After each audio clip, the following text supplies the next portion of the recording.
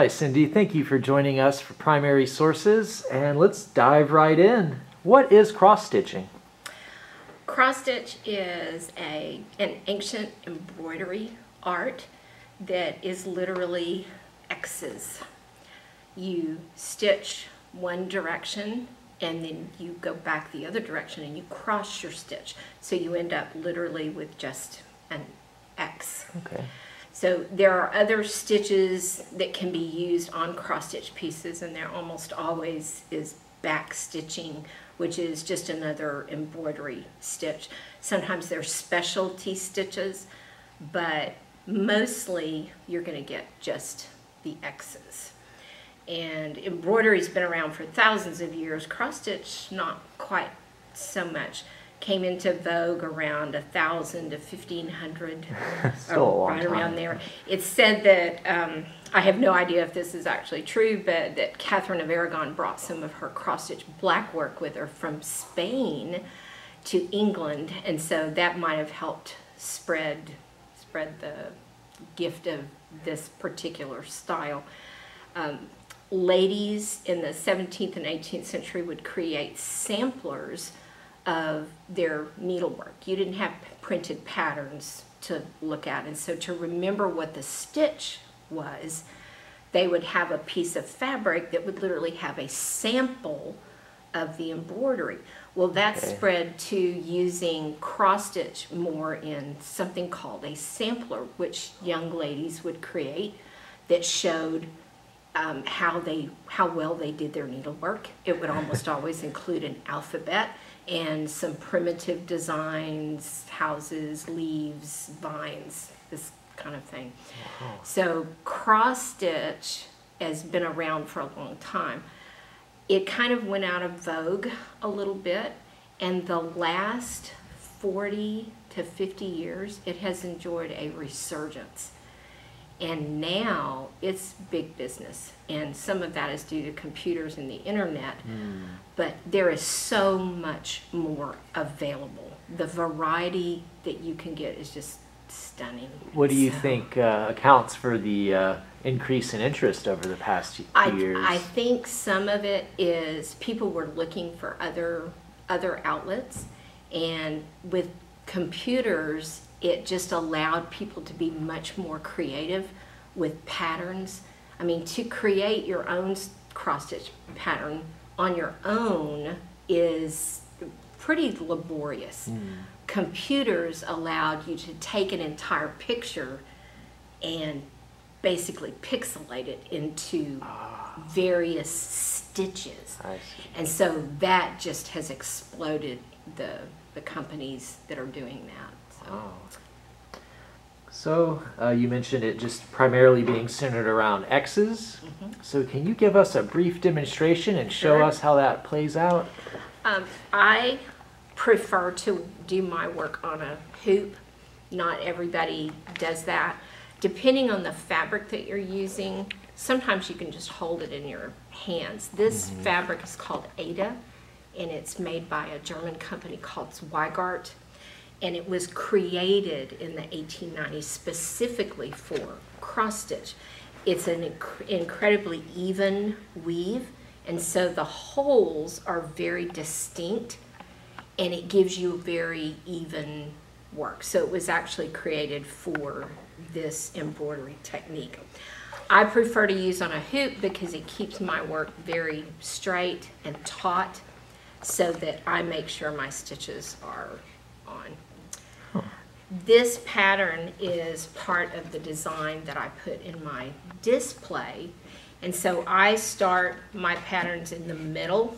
Sometimes people start from the top or the bottom. I start in the middle to be sure that I've got everything correct.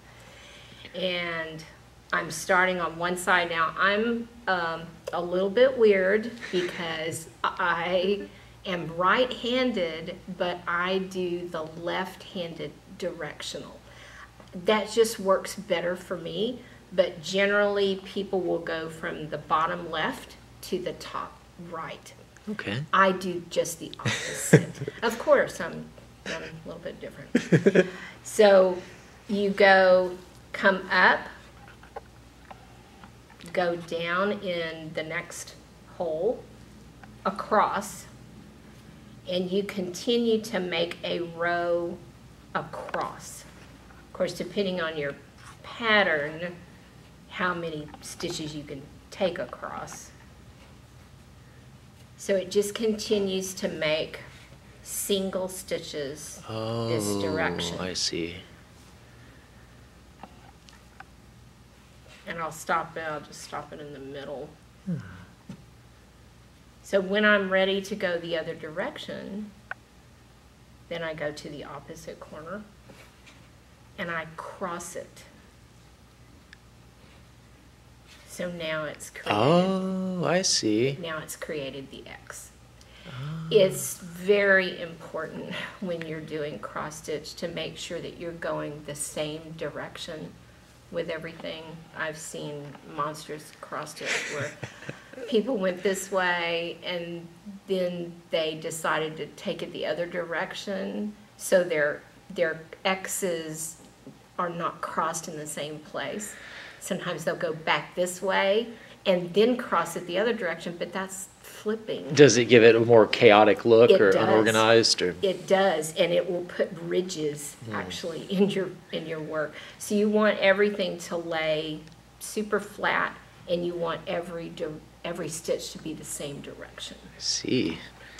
So that's just an example of how you would start this beautiful pattern. I love books. So, when did you become interested in cross-stitching, and what spurred your interest? When I was 6 or 7, we were living in the border town of Del Rio, Texas. We had a lady who came to our house and helped my mom. And so Dahlia would bring her stitching with her. And she noticed that I was interested in it. So she brought me a piece of cross stitch. And so in that time, and you can still find these, but the X's were already printed on the fabric. And so you just followed the little blue lines to make took the thread over the little X's that were already there. Well, in my teens and 20s, I quickly learned you don't have to have the X's already there, and I much preferred working on blank fabric. And that's everything that you'll see here today is done on a blank canvas with a printed pattern, and you have to count, okay, which appeals to my sense of order. You've got to count it all. I credit my mom really for giving me a love of handmade things. She was a self-taught sewer and quilter. She taught me to crochet and to knit, and it's just none of those things really just caught on greatly with me. I actually have a deep-seated fear of sewing machines. Even though I use one, I don't really like it. And the quilting, you just really have to be able to sew well.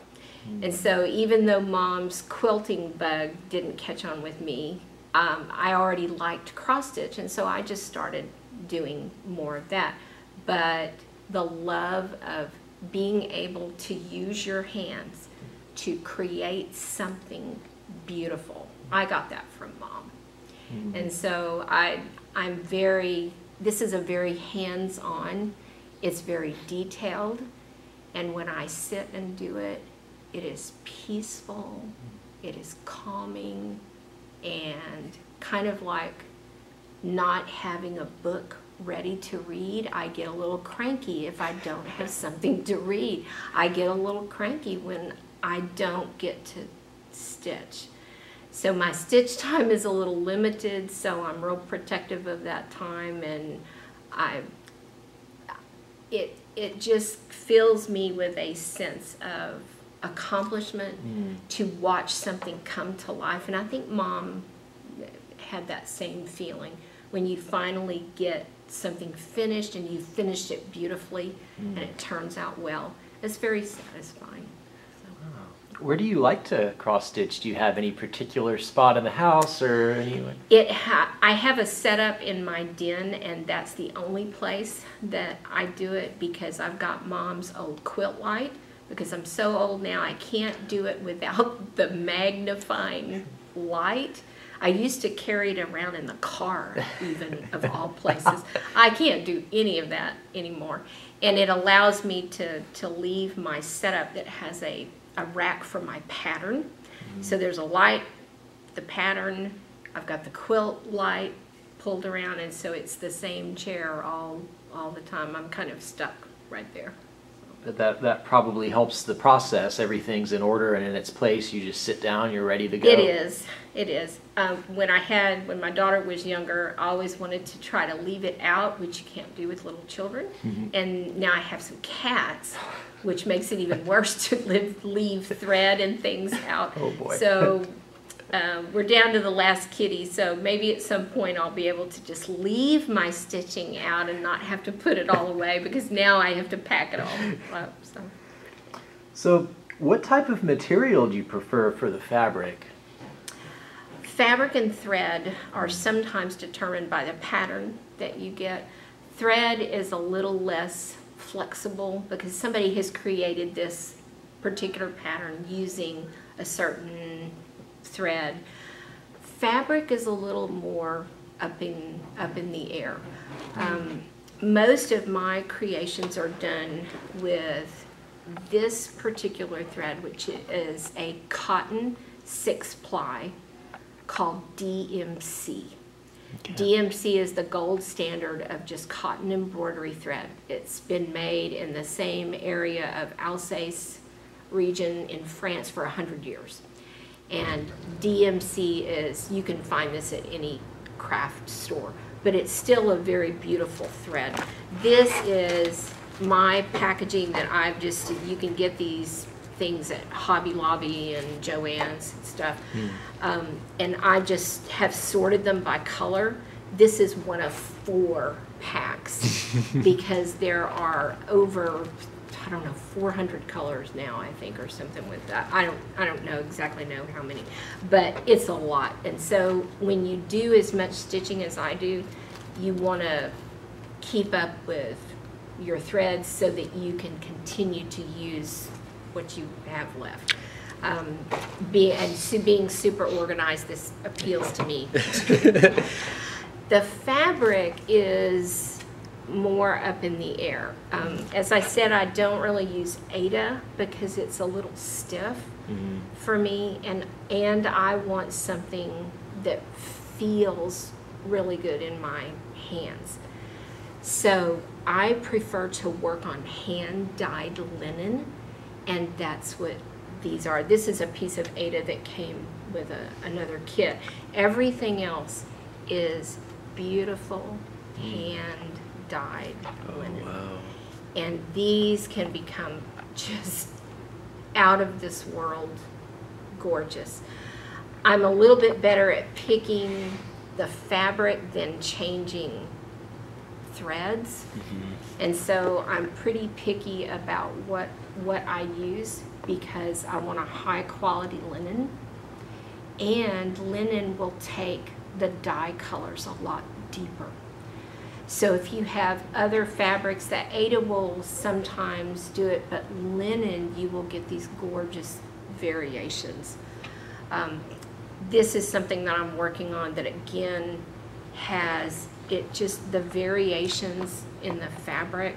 This is all hand dyed.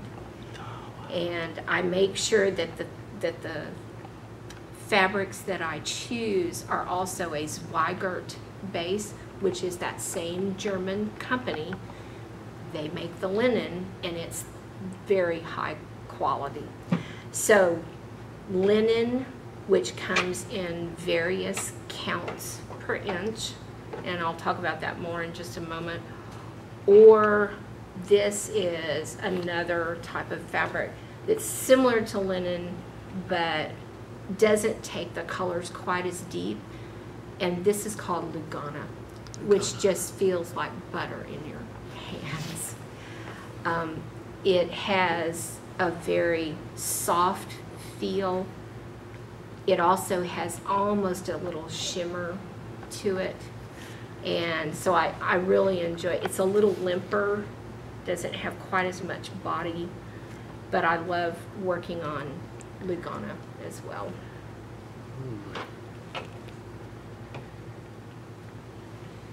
And just for the potential hobbyist getting into this, about how much on average is like a package of like that thread, like the orange reddish one? Yeah. These are about 50 cents. Oh, that's it. Or so. Okay. It's recently kind of gone up because it's getting tough to get some supplies. DMC is fairly inexpensive. If you choose to do something with specialty threads, which there are so many of them, Karen Water Lilies, Weeks Dye Works, Classic Color Works, Gentle Arts, Dinky Dyes, these are a little bit more in the $2.50 to $3 range, depending on what you're getting. Or you can do silk threads.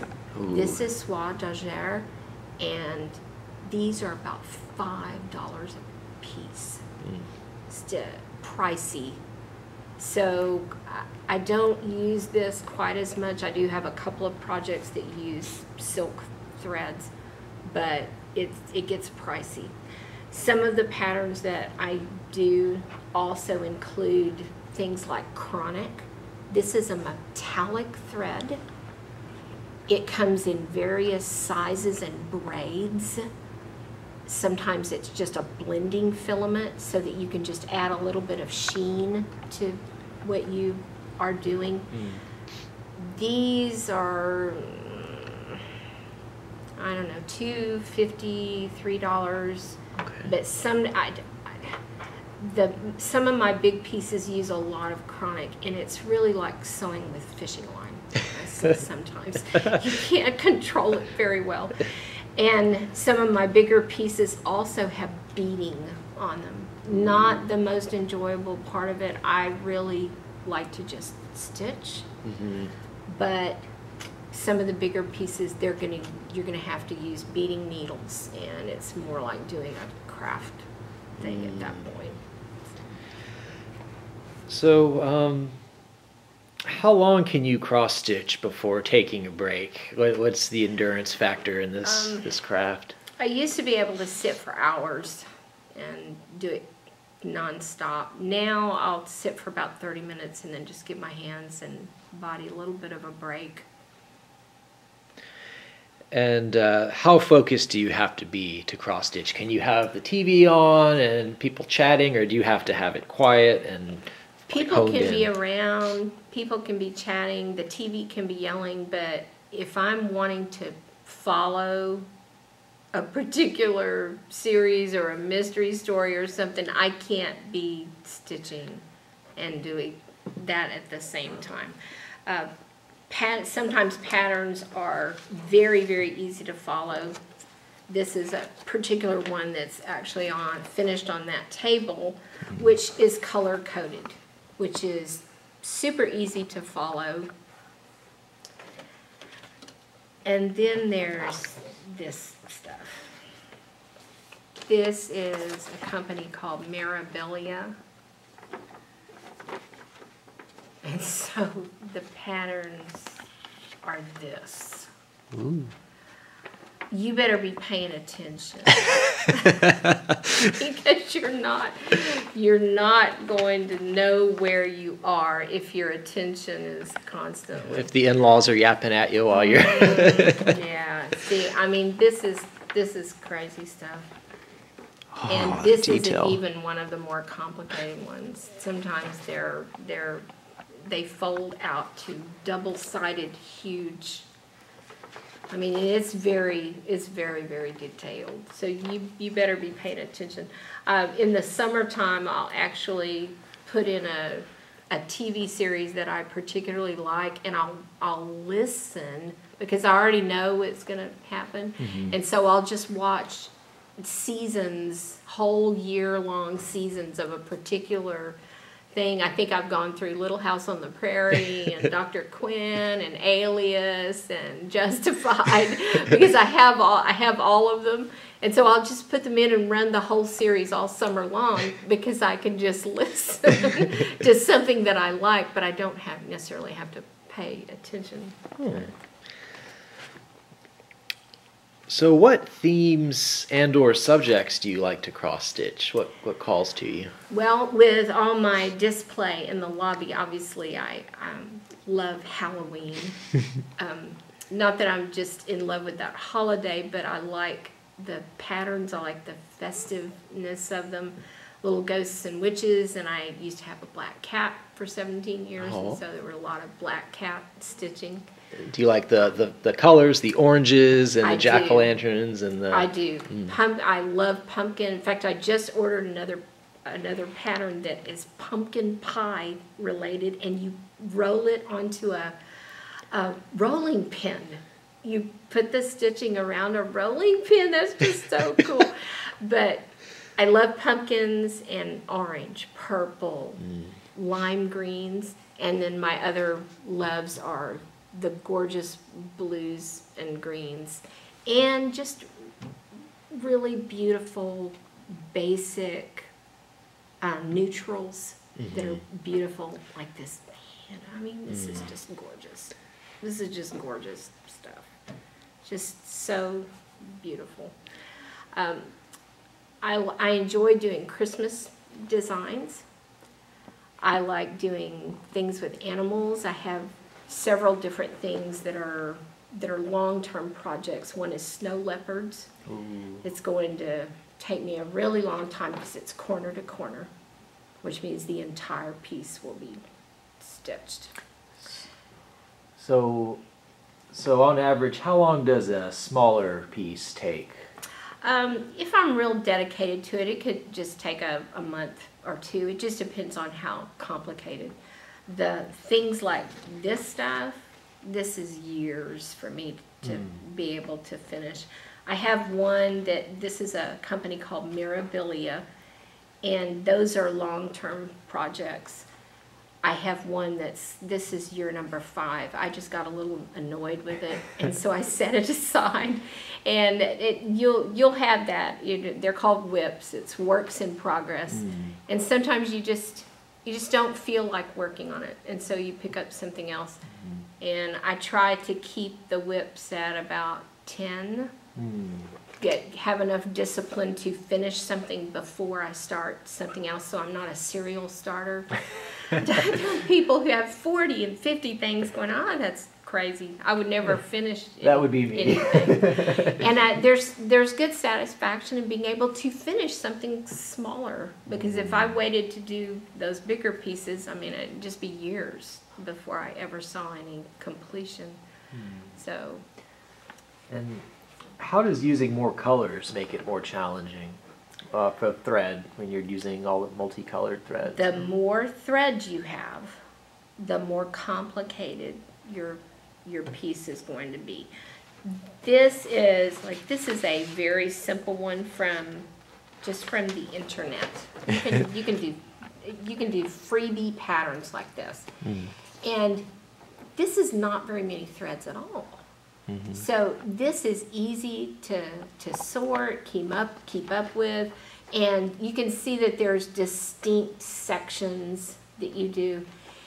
If you have 100 different skeins of thread, then you're going to get a lot of what's called confetti. And confetti will drive you bananas because you're doing one X here and one here in this color. And then you have to switch to this color. And then something else. And literally confetti is a great word for that, because that's what it is. But then when you back up from the piece, you see that, oh, okay, so this is all coming together. But when you've got it right there in front of you and you have all those different colors, it can be maddening. And it's time consuming. I am not one of these stitchers that has multiple needles going at the same time, where they will just run their threads back and forth across the back of the fabric, my mother would turn over in her grave if I did that, because the back of my pieces look really nice and they'll look as good as the front, and that comes from a mother who was a great sewer. So it takes a long time to stop and start with ending a piece of thread and then sewing, going on to something else. So yes, it gets much more complicated having 12 colors versus 50 or 60, or the piece with the 100. leopards, which it's 100. It's 100. Well, I think that one's 50. The one that's the iris that I'm working on, it's 100 skeins. It's insanity. I lost my mind when I decided to do it. You had a dark night of the soul, so to speak. But I imagine once you finish something that complex and beautiful, it's just an awe-inspiring feeling. Yeah. Wow, I actually did this.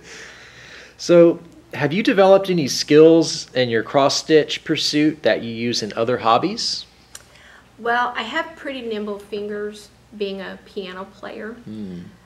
Already, so I think they kind of complement each other a little bit with that. I just have to be able to use my hands in a very detailed way, and I think probably those, and just my organization skills. You have to be on your game to be following patterns that are that complicated and know what you're doing. So. It sounds to me as if you've had a lot of practice in cross-stitch, you could be like a scheduler for a major corporation or a project manager, because all of these details. And it is pretty detailed. You can, but the cool thing about cross-stitch is that you can make it as simple or as complex as you want. That is one of the joys of this activity, is that the easiest stuff can be done by a child, or if you want to get super complicated, then you can take it to another level.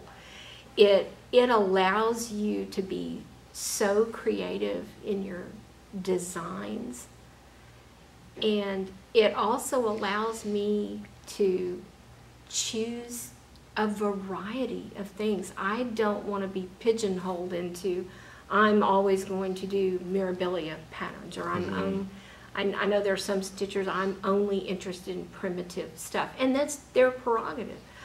Me, I'm all over the place. I like fairies and mermaids. I like things that have quirky little sayings. I like several patterns over there are French patterns, which was just a nightmare to translate the pattern because it wasn't anywhere in English. And so it allows me to do a variety of things. And I put this over here, this is Emma Cogden. I love this saying, I want to be a flamingo, not the pigeon. Be a flamingo, a flock of pigeons. And that's what cross stitch allows me to just do so many different things, and for many different levels for people. And so it's something that can be taught to a child. It's something that you can take it as complicated as you want. Wow. So any advice for someone who's just getting started with cross-stitching? What are some good resources for them? You can find good basic instructions on great YouTube videos and various websites that will show you how to start your cross-stitch. Good basic supplies are available at Hobby Lobby, at Joann's, at really kind of those places. If you want to take it a little further, then you look for an LNS, which is your local needlework store. Those are disappearing very quickly, and it's not just the pandemic. They've been closing for decades. It's very expensive to keep a brick and mortar needlework store. open because the profit margins are so small. The internet has helped, but every cross-stitch store in my area has closed. And so my local needlework store is 50 miles away in Cypress, in Spring Cypress. I go to a shop called 3 Stitches, and heaven forbid that Miss Pam ever decides to retire. I'm not sure what all of us old cross stitchers are going to do if Pam ever closes that shop. But if you want to look at more variety, things like this, which is hand-dyed linen specialty threads, and not just use something like DMC, which is available at almost any craft store. Then you visit a local needlework shop. On the internet, there are tons of places that you can order from. I only have a few because I'm kind of picky, and I want great service, and I want to know what I'm getting from them. So 123 Stitch is a great source, and they have all of the supplies, and they have a variety of patterns that you can look at. For fabric, there are a number of hand-dyed linen manufacturers. Picture This Plus is based out of Kansas.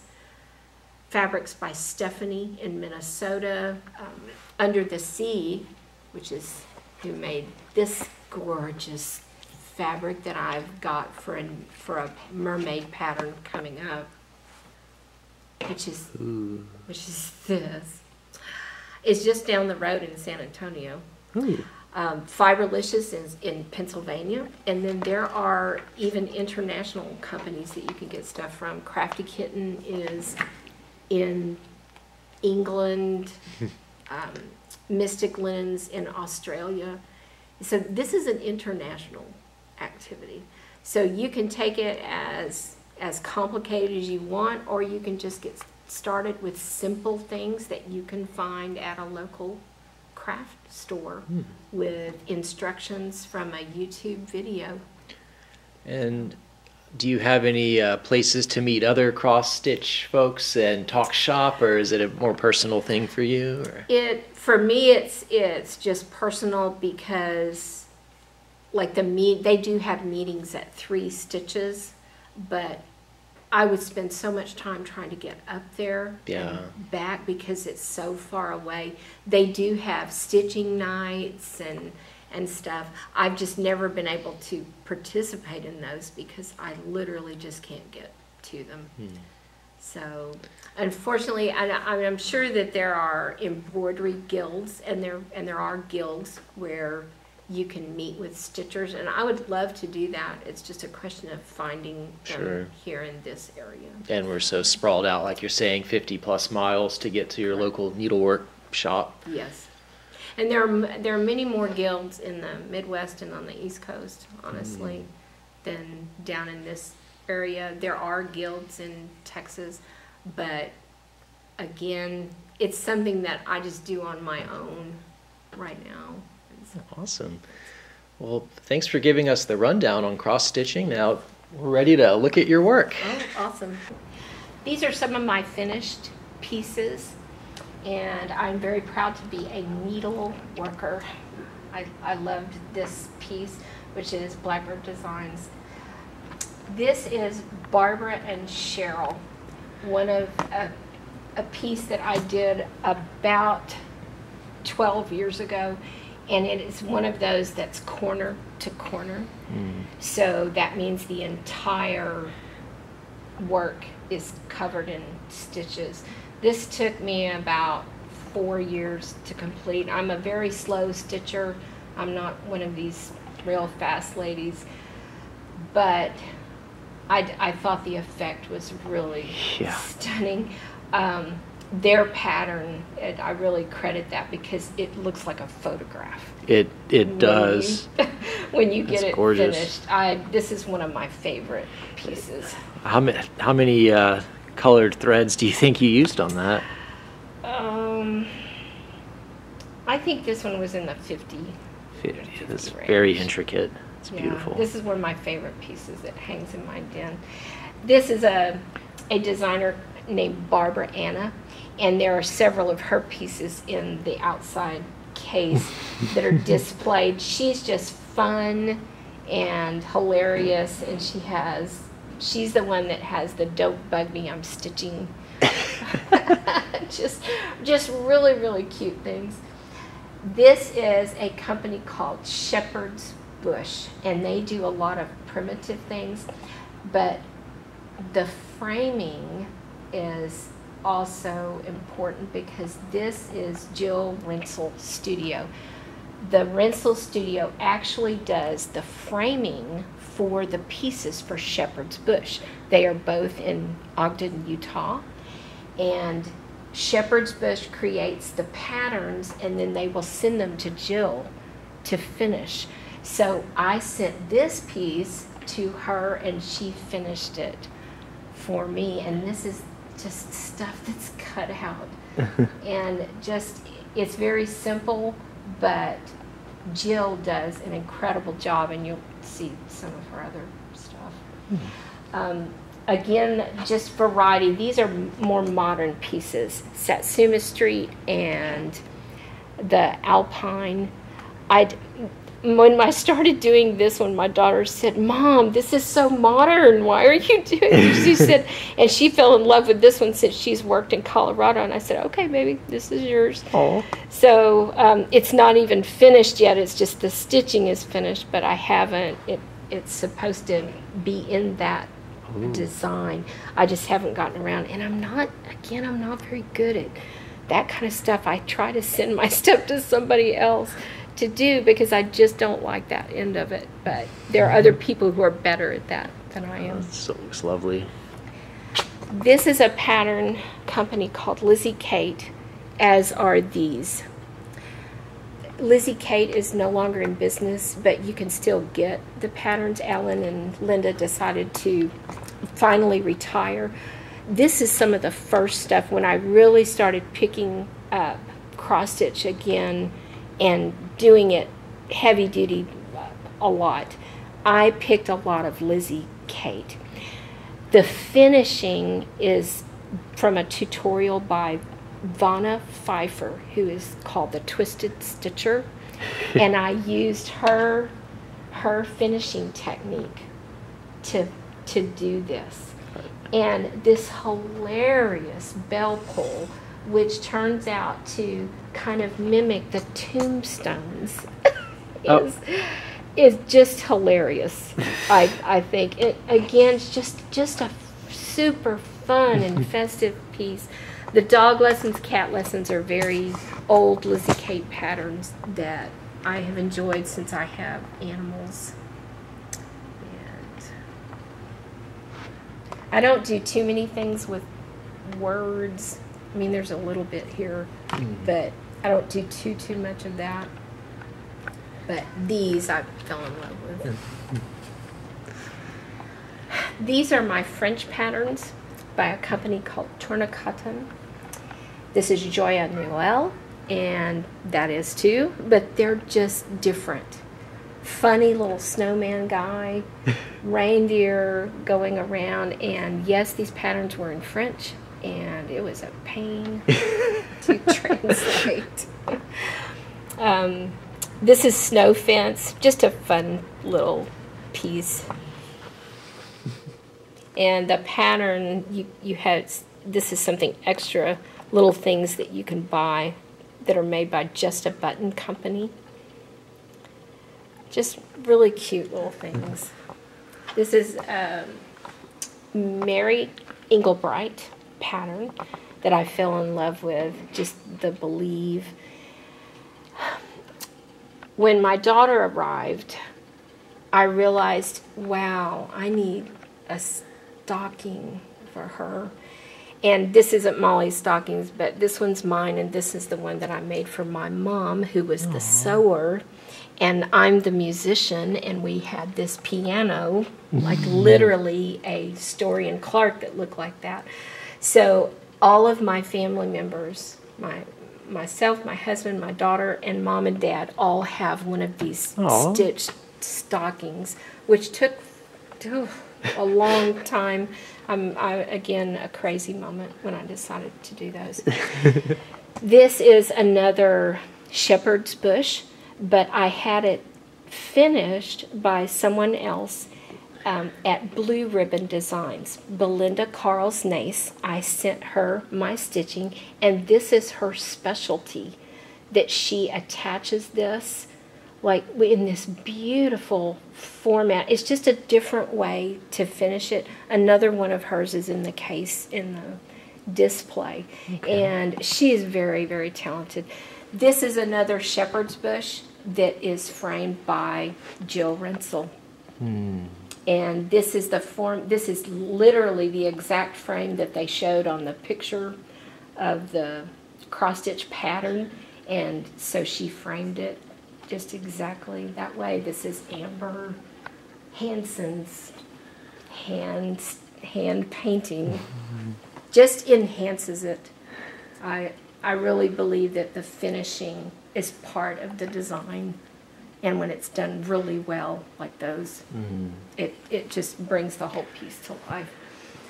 I have about 6 or 7 Mirabilia patterns that are framed like this at my house. I only brought 2. This is January Garnet Fairy, and this one is Bluebeard's Princess Mirabella. Ooh. And that piece, I think, is my favorite piece I've ever stitched. Thank goodness I did it now, because I'd never be able to see this dark fabric anymore.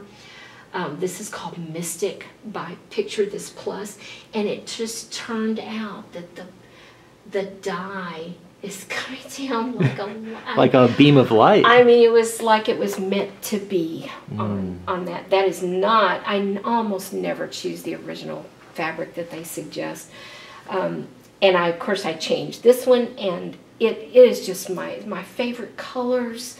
It was a joy to stitch. I never got tired of it, and I just live for things that turn out like that. It's gorgeous. It's deep, dark, purplish black. It's just the colors are spectacular. Just Picture This Plus just did a fabulous job with that particular piece of fabric. And the cool thing about hand-dyed linens like that, nobody else is going to have that fabric.